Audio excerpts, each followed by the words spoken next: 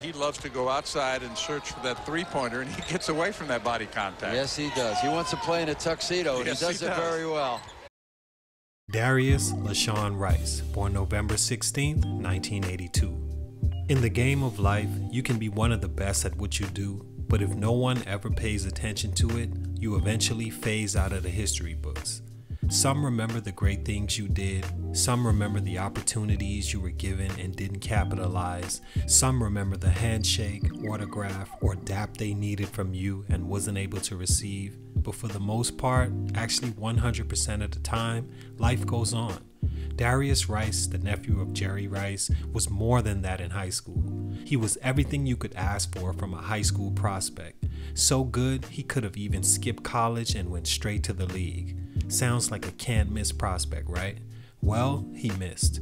Something he's not used to doing, but he did, and it cost him a chance of playing in the NBA. Here's why. It's your boy JC, stuntedgrowth3.com. Let's get it, man.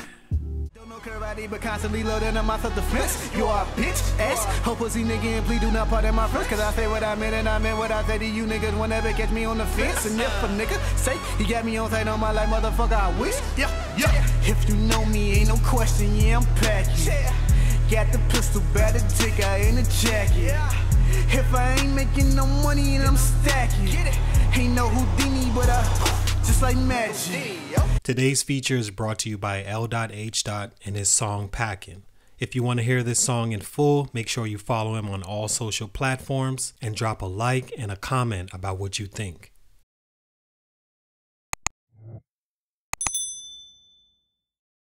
Darius Rice is from Jackson, Mississippi and played at Lanier High, the same school Monte Ellis was able to jump to the NBA straight from high school from just 5 years after Darius had that fateful chance. At 6'10", Rice was a mismatch every time down the floor in high school. By his senior year, he averaged 25 points, 8 rebounds, 3 assists, 2 steals, and 2 blocks a game. He was named a McDonald's All-American and dropped 24 points in that game. This was a class with names like Darius Miles, Deshaun Stevenson, Eddie Griffin, Gerald Wallace, Chris Duhon, and more that had lengthy careers in the NBA, and Rice was arguably the best and definitely had the most potential. This was also an era where jumping straight from high school was a popular thing and welcomed with open arms by the NBA since KG made it popular just 5 years before Rice had that chance. The league was looking for the next big thing in the early 2000s with MJ retiring. Sure, they had Shaq, Allen Iverson, and Kobe, but there was room for another dynamic force that the NBA was missing. They'd achieved that 3 years later when LeBron entered the league, then many followed. Darius Rice had that first chance to be that guy, and here's the stunt I think was the biggest in his growth, or lack thereof. Stunt number 1, not jumping straight to the NBA. In the late 90s, early 2000s, there were a few high school names buzzing in the basketball world that maybe had the chance to make the jump. Of course, Darius Miles, until the McDonald's All-American game. If Darius Rice needed any answer to whether he should make the jump or go to school, this was the game that should have given him the nod.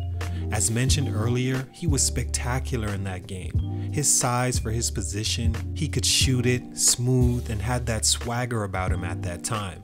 He, along with Deshaun Stevenson, made a name for themselves, or at least made it stronger in this very game. I remember Stevenson was throwing alley-oops, catching them, flexing, and Darius was just out there getting buckets on the opposing team.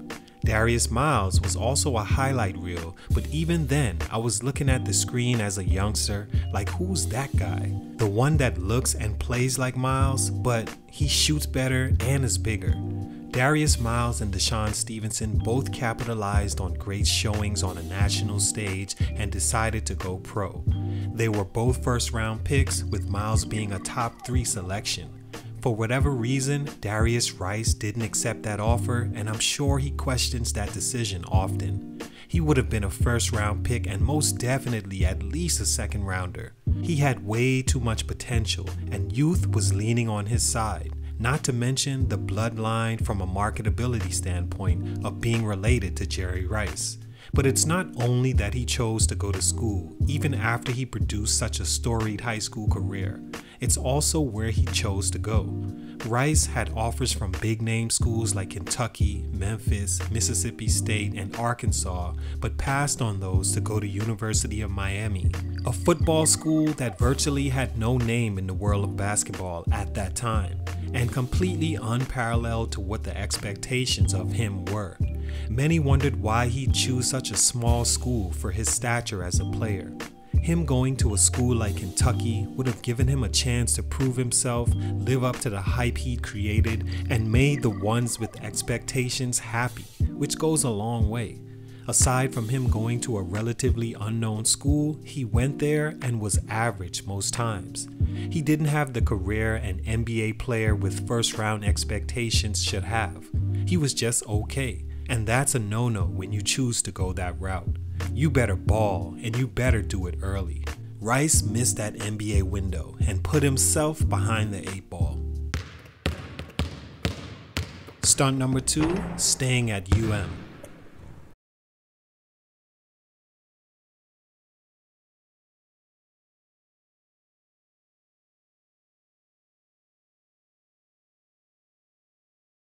On top of going to school and just being okay at this small school, Rice also made the mistake of staying entirely too long. Remember, this is a guy who some scouts had their eyes on leaving high school had he entered the draft. He was supposed to explode in college, a la Carmelo Anthony or Kevin Durant. If you're good enough to have been drafted, the thinking is, surely you can go to a level lower and have your way. He did his thing. Many nights he did look the part. That's just letting you know how high the expectations were for him. Surely you can dominate at a program where you're the man from day one, right? Well, Rice's UM career goes something like this. As a freshman, he came in and was solid. He led the team in scoring with the junior John Salmons and sophomore James Jones, who both went on to have lengthy NBA careers. He was the best player on the team, but you can't help but see it from a scout or GM's perspective. We thought you were better than that. 14 points at Miami, just 5 rebounds at 6'10", 0 blocks a game at 6'10", no way. His freshman year should have went like this. 19 points a game, 7 rebounds, 2 blocks at least for what he was perceived to be able to do. Dude was a potential lottery pick just a year ago. He decides to come back for his second year. At this point, scouts are a little disappointed that he's still in school, getting older, and have new eyes for new prospects. They're also expecting him to have a breakout sophomore season where he averages nothing less than 20 points a game and 8 rebounds and takes his team to the tournament.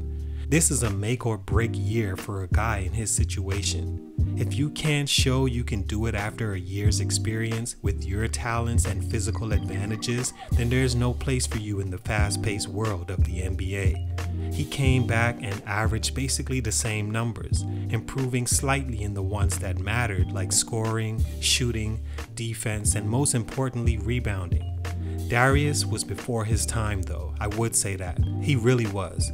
That in itself is one of this guy's many stunts. He was pretty much KD, Brandon Ingram before those guys, but he never developed other skills like rebounding and blocking shots.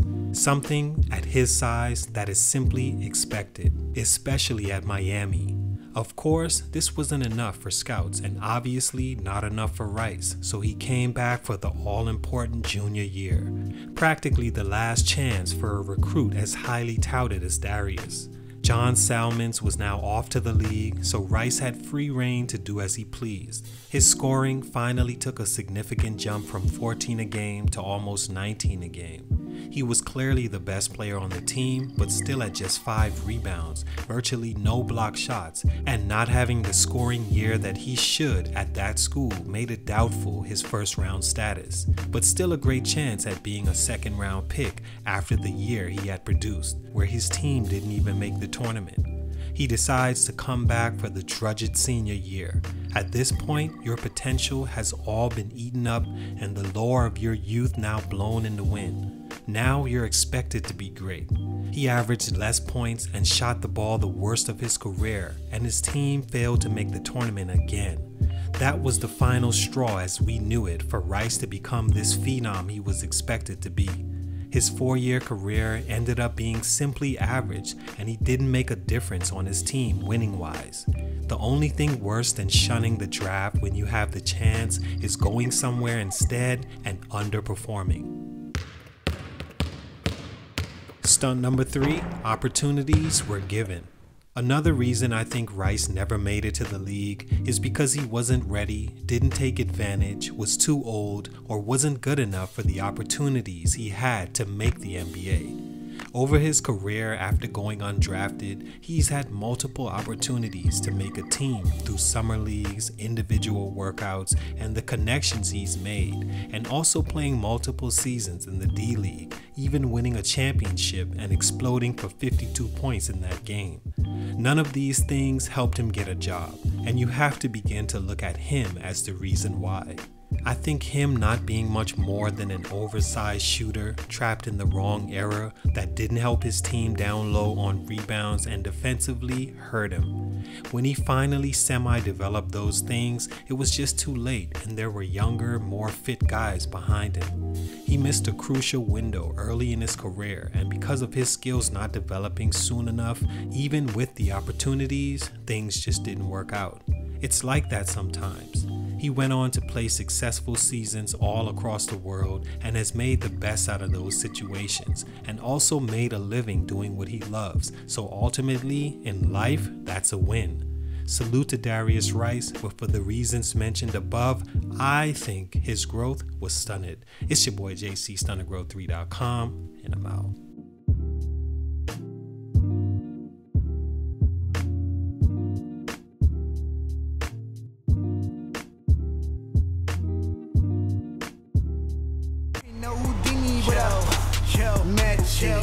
Been so bad, I told her, damn, I wanna hit it. She assumed position, then told me, come get it. Ain't had no breakfast, so a nigga had to eat it.